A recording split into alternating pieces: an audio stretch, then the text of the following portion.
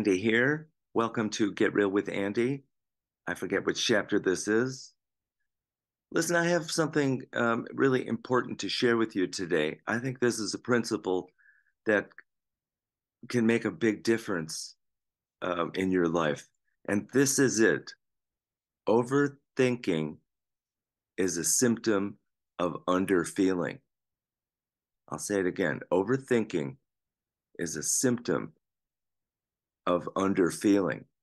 That means when we have when we have uncried tears within us, we will often channel that energy into our thoughts and our brain will be racing. So it really behooves us as a person to make room for whatever is going on, for reality. This is about getting real. As a therapist, my main task, my main job is to actually make space for you, is to make room.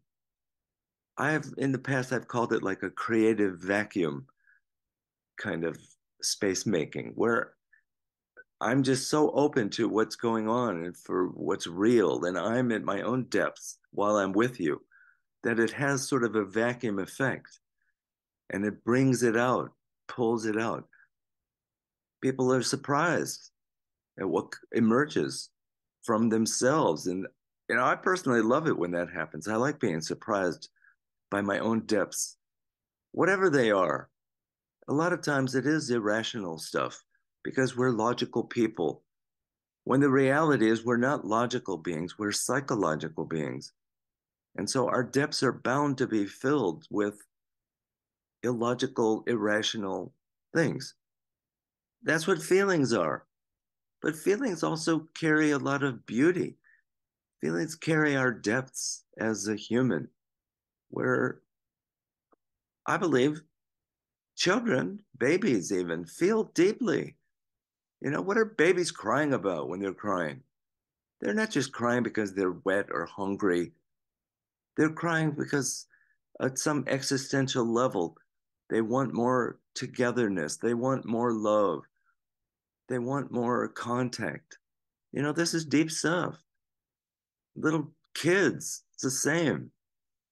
And the same is true as adults. I see this emerging all the time in healing circles, in therapy groups, where people are just yearning for connectedness. People are yearning for their own depths of feeling.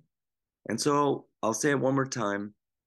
Overthinking is very often a symptom of underfeeling. So it is possible to get with the feeling level because that's the level where reality abides. Reality is a connectedness. Reality is a unity.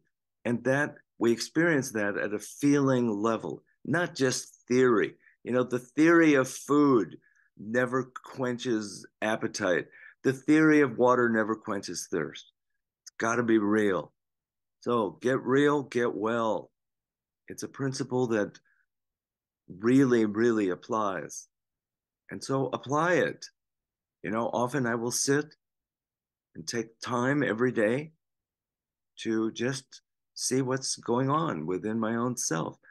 It is like engaging a conscious dream state because our inner life really isn't linear. It is totally circular and magical. Okay, here's to you, here's to your wholeness, here's to your getting real, here's to my getting real. And I can't do it without you. And you can't do it without me. I don't mean me. I mean, we can't do it without each other. We need help. We tend to put into our own unconscious those things that are a source of pain. Those are the unfelt feelings that I'm talking about, the ones that we gather and collect because we just can't handle them in the moment. And just because we don't feel them doesn't make them go away. You can leave your feelings, but they don't leave you. It is important very often that we go, it will feel like we're regressing and going backwards in order to actually progress in our lives. So let's get get to it so that we can get through it. Okay, thank you. Love you. I'm here. Call me 561-471. And let's just see if working together is the right thing.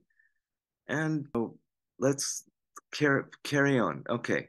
Love you. Peace out.